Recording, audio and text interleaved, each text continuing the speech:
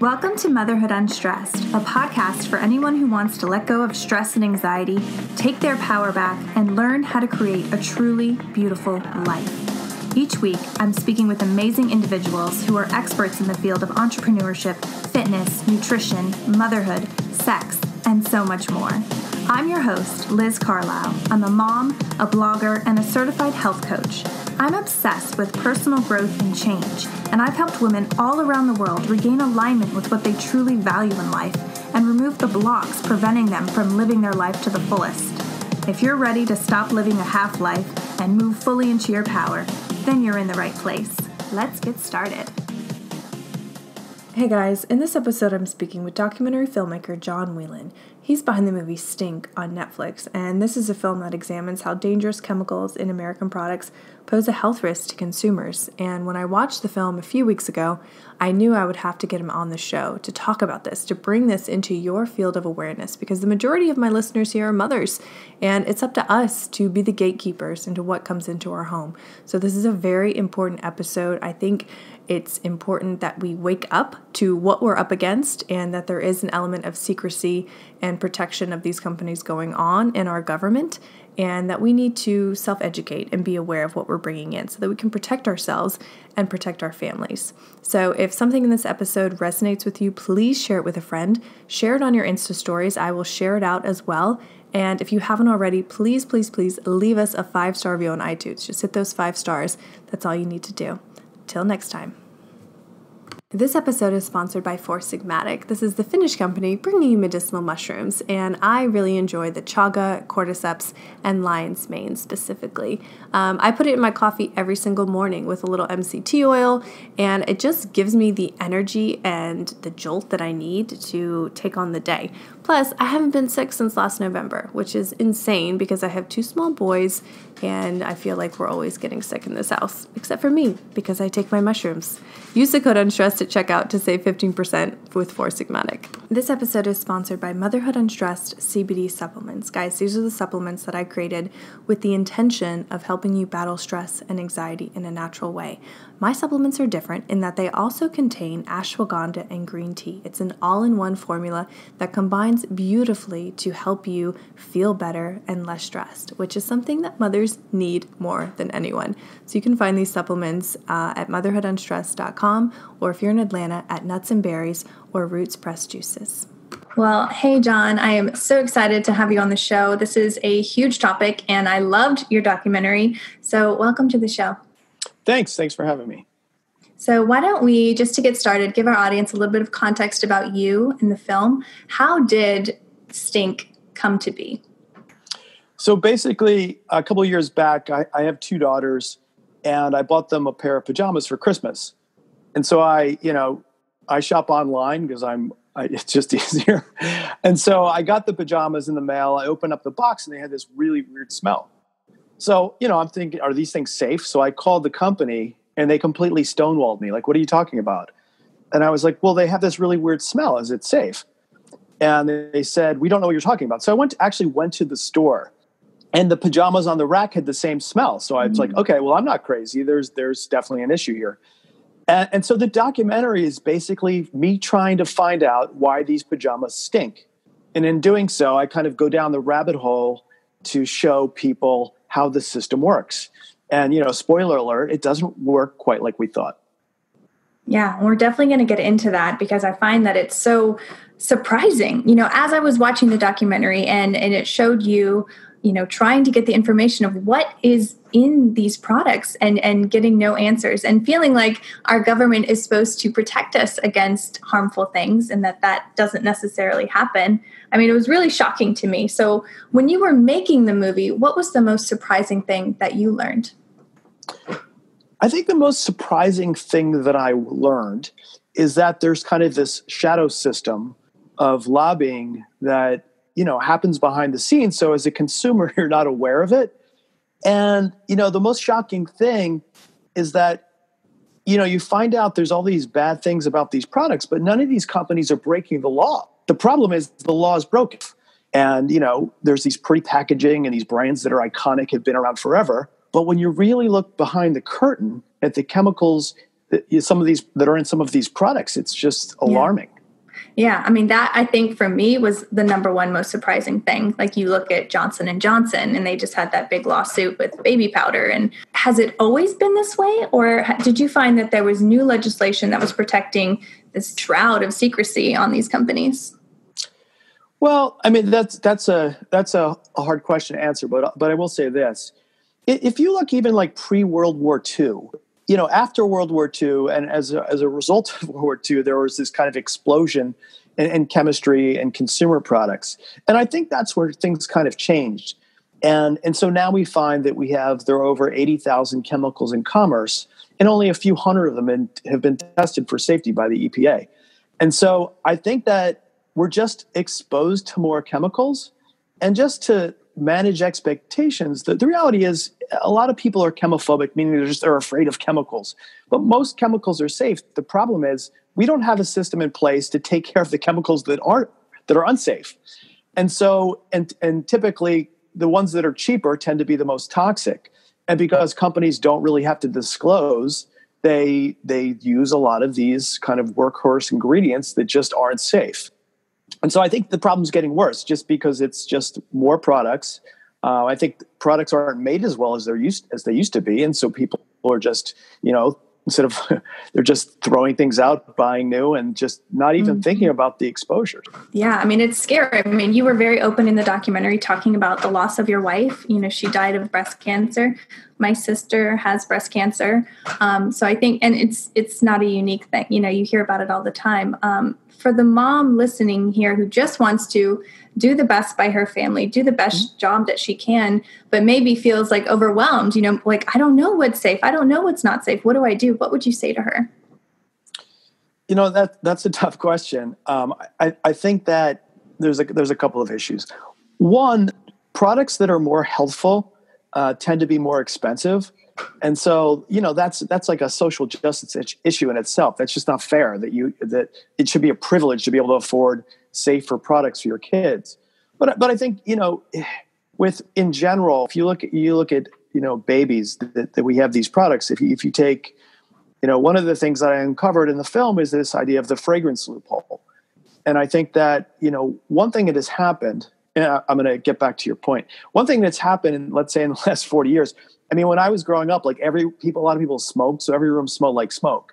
And then people stopped smoking because it was, it became unfashionable, and there was legislation and lawsuits and all those kind of fun things.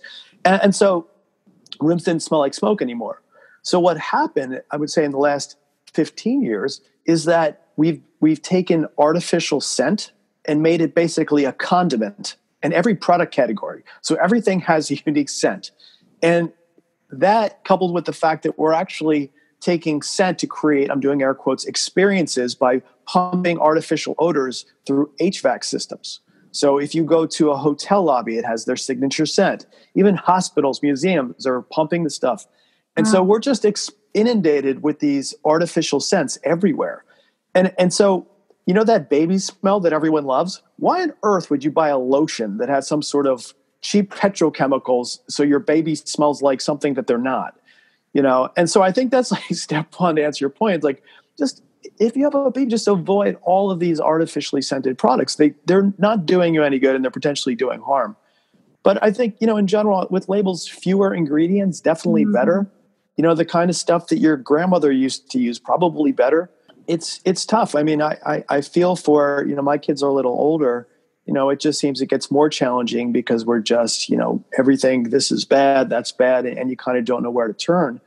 And it's easy to say, like, some people, if you go up the sort of the socioeconomic scale, can shop their way around this problem and have the luxury of buying safer things. But if you live in a lower income community and the only products available to you and your child is at the dollar store, well, you're kind of out of luck, because those products tend to be the worst.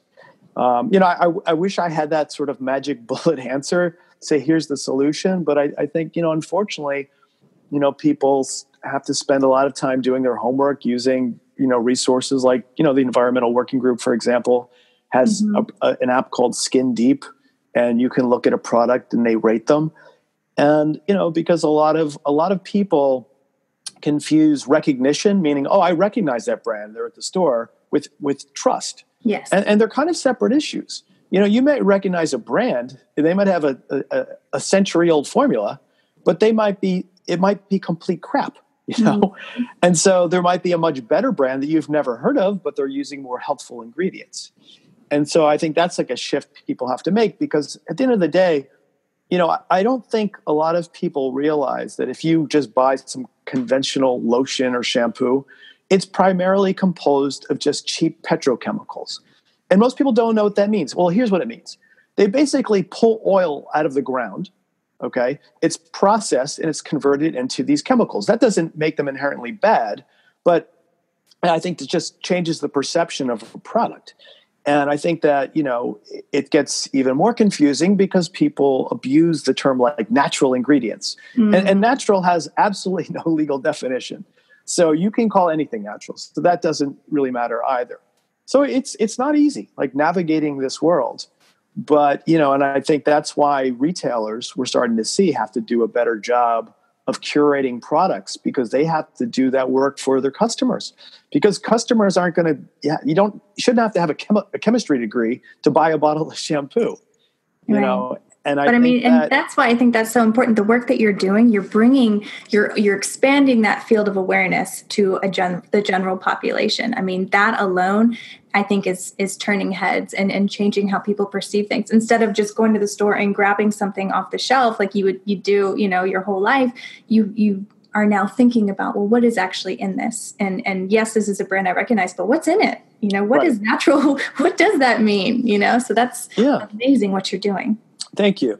Yeah, I mean, I look at my background is business, so I look at this through an economic lens. And if you're a Procter and Gamble or a Unilever, or these large companies, everything is very price sensitive. If you just raise your price 5 to 10%, like people notice, and they might buy something else. And these companies, these large multinationals, they don't want to reformulate their products, because if you reformulate, it changes the way it smells. And that's so important, because people, think of Tide, people will either say, I love the smell of Tide or I hate the smell of Tide. But, we're so thrown off just the perception of these products. Like, you'll see these products advertised, it has a clean and fresh scent. Well, what the hell does that mean? Mm-hmm. Clean doesn't smell. Clean doesn't have a scent, actually. It smells like nothing. That's why it's clean. And when you look at these products, or if you watch Stink, I think you look at the store shelf through a different lens, and hopefully as a smarter, savvier consumer.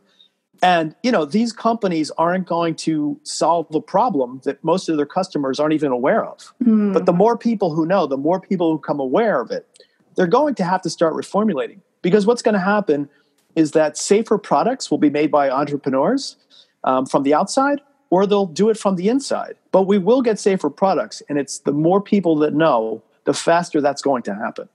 I totally agree with you. I mean, I completely agree with you. And I think that disruptors, that are coming up, like entrepreneurship is a very hot career now, and, it's a cool thing. And so, yeah, that is absolutely on the forefront. And I'm so excited to be a part of that, and pushing it and bringing that awareness just like you.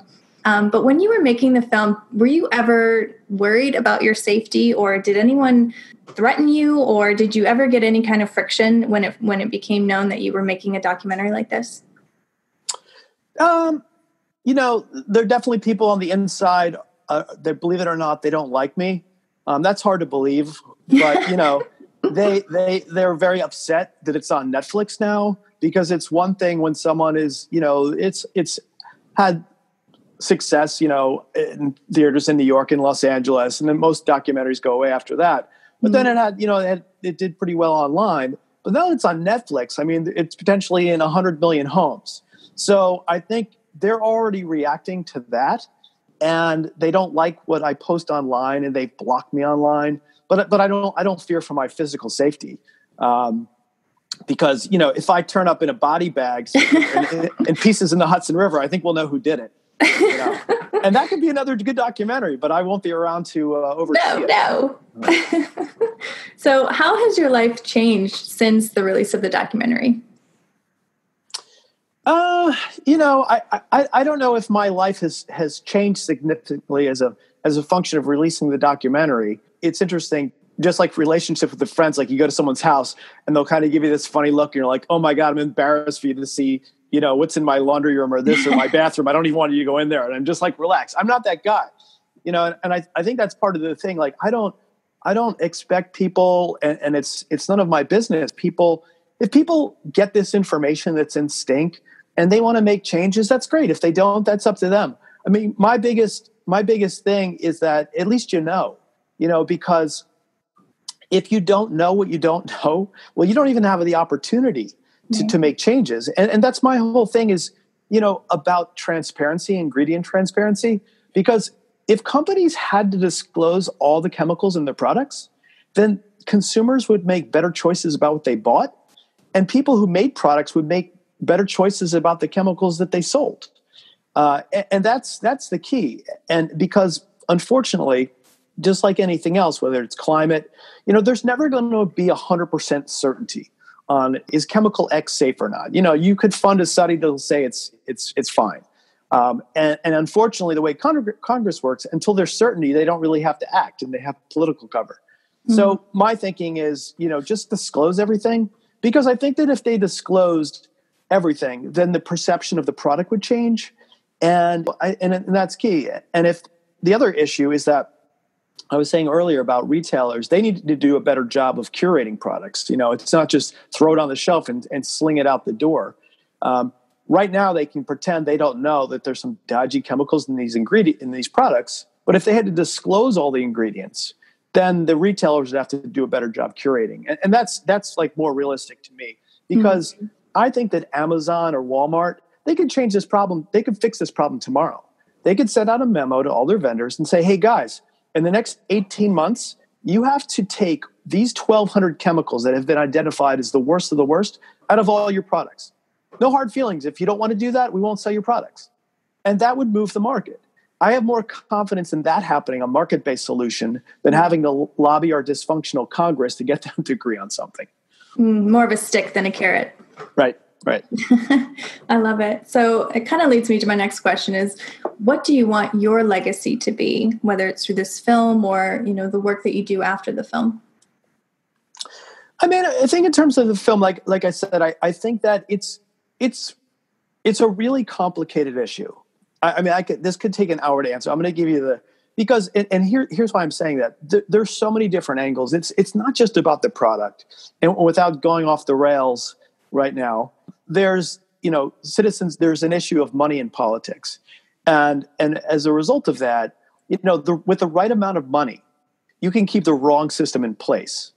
And the thing is with these chemicals, it's not like you're using shampoo and then you're keeling over in the shower and dying. It's about a lot of exposures from a lot of different products, which in aggregate, we're seeing a lot of different strange health outcomes in the last couple decades that we've never seen before. Mm-hmm. And there has to be some correlation.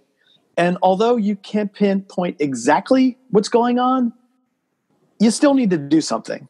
And what's happening is, like, I think that the industry, what they're saying is, well, let's figure out what's going on before we do anything. And you kind of can't have it both ways. It's already too late. Once we're 100% certain of anything, it's already too late. Mm-hmm.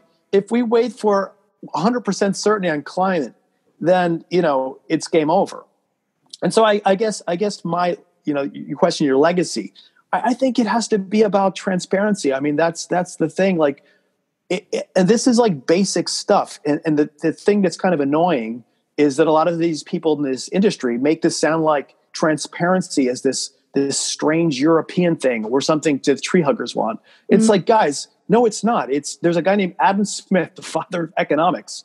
He said that unless buyer and seller need access to the same information in order to have a functioning marketplace. And so that's why, to me, it's all about transparency. You're either disclosing or you're not. That's binary. You can argue about whether this chemical's good or this one's bad or this product's good or this one's bad. Just disclose all the ingredients. And I think that's kind of a prerequisite for change on any front. And I think that's the opportunity, too, going back to entrepreneurs. If these companies they're digging their heels and they want to reformulate, I hope that some entrepreneur somewhere is knocking off every single product on the market right now with a better, safer, healthier version of it. I think it'll happen. I absolutely do. Because now there's a need and there's an awareness around it. Absolutely. Awesome. So I do have some rapid fire questions for you if you're ready. Sure. Okay. The world needs. Oh, I guess I didn't give you a rapid fire answer. The world needs chemical disclosure. I believe in. Chemical disclosure. I'm grateful for. Entrepreneurs. And what's something that you've learned in life that you wish someone would have told you earlier on? People don't change after they're 12. I think I saw that in Stand By Me. Care to expand on that with your own life experience? No, I think I'm being somewhat facetious, but I think that you kind of get, I think there's some truth to it. I think people have this mindset and they kind of just at some point stop.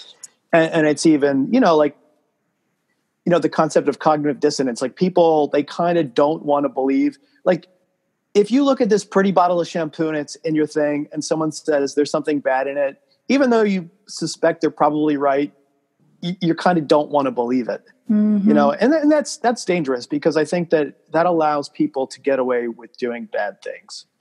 And there's enough stuff going on in this world that I think that people, just give people the truth. It's just what they do with it. That's another issue. Just give them the information and let them decide, instead of allowing someone else to make the decision for them. I love that. That's so empowering, for everyone listening. You just empower them. Yeah, no, thank you. I think that, because right now, I think we have a false sense of security with all these products. And we're not, when it comes down to it, choosing the chemicals we're exposed to. The chemical industry is choosing for us. And again, they're not breaking the law. The law is broken. Mm-hmm. And, there's really not much of an effort to fix it because it's complicated. And I say to people sometimes, if this Friday night, tonight at 8:00, tune in. There's going to be a 30-minute show. We're going to unlock the mysteries of the universe. Everything you've often ever wondered, we're going to disclose tonight at 8. It's going to be a half hour. Tune in. Now, you'd think the whole world would tune in. Okay. 5 minutes before that happens, breaking news, Kylie Jenner is going to be giving live birth to her triplets. Now, what do you think that does to viewership of Unlocking the Mysteries of the Universe? I don't want to believe it. Is it 50-50? I think it might be a 50-50 split. Oh, they'll hear about it after the birth. Don't worry. Yeah. Oh, this was so much fun. So what's the best way for our listeners to connect with you and the Stink movie? As you mentioned, like Stink is on Netflix, which is great. So I hope a lot of people watch it. And our Instagram account, we try to keep a bit of a sense of humor because, a lot of these things, like it's kind of a downer to talk about these chemicals. So we try to, I think that humor is a good thing. And so I try to make it a little funny, a little snarky, but anyone who knows me knows I'm not the angry person. I'm more like trying to be light about it because people don't want to hear, here's another thing that's bad for me. So we kind of like make fun of things in a positive way in the hopes of bringing change, and I think that even like some of these companies that we go after, we're doing it in a funny way because I think at the end of the day, the people at all, even these large companies, they're good people with families and they're not, no one's going to work and saying, how can I poison kids? Right. It's not like that, but it's just that, you get set in your ways and the direction of a lot of these companies are dictated by lobbyists in DC that are keeping these bad policies in place. And so I don't think most people, these large companies, they're just doing good work. They don't even know about this, so I hope they watch it too. It's not a, we're not saying that there's anything wrong with them. It's like that. Like I said, I'm sure they're good people with families. I think that a lot of people can get something out of it. And hopefully the people, if your job is you put on your shoes in the morning, walk out the door, and you're going to lobby to keep carcinogens in kids' products, well, then you should be exposed. You should feel guilty. And so yes. You deserve whatever's coming to you. Ooh, I like that. This was such a pleasure. Thank you so much, Jon. And sure. Thanks for having me. Appreciate it. Absolutely. I think you've really shed some light where it needed to be shed. So thank you. Great. Thank you. Hey guys, I hope you enjoyed this episode with Jon. I hope you got a ton out of it and learned a lot. If you haven't already, definitely check out his documentary Stink on Netflix. It's so good and so well done. You're definitely going to enjoy it. Also, if you think a friend could benefit from hearing this episode, share it with them. If they have no clue about the system that we're in and these toxic chemicals that we're being exposed to, share it with them because that could change their lives and their families' lives for the better. Also, if you haven't already, please leave us a 5-star review on iTunes. Just hit those 5 stars. That's all you got to do. And also, last request, tag me in your Insta stories when you're listening to this episode, and I will tag you in mine. My Instagram is motherhoodunstressed. Talk to you soon. This episode is sponsored by Four Sigmatic. Use the code UNSTRESSED at checkout and you will receive 15% off. I love the mushroom blends. I like the chaga and the lion's mane. It gives me energy, focus, and I know I'm helping my immune system because I haven't been sick in a year. It's crazy. Also, this episode is sponsored by Organifi. Organifi is my new favorite product to put in all of my smoothies. Instead of having to juice and buy a bunch of vegetables, I literally just put the green juice into my smoothie blend and I'm getting all the greens I need for the day. Again, you can use the code UNSTRESSED at their checkout for 15% off.